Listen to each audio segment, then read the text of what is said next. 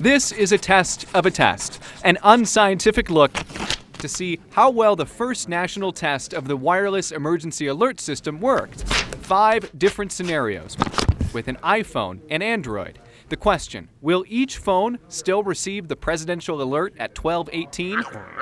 We conducted the test in a way that won't get us fined by the FCC. The quack will serve as the sound for the real emergency tone we can't use on TV. Back to the phones.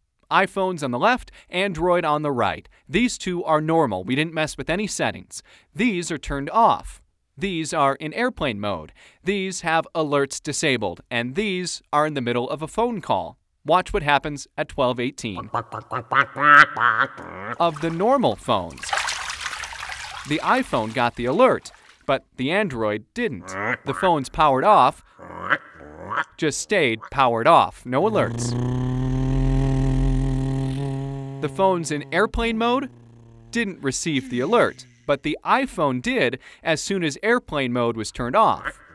Both phones with disabled alerts still got this one. Sorry, was that a quack? So did the 2 phones in the middle of a call. FEMA says compatible phones within range of an active cell tower should be able to receive the alert.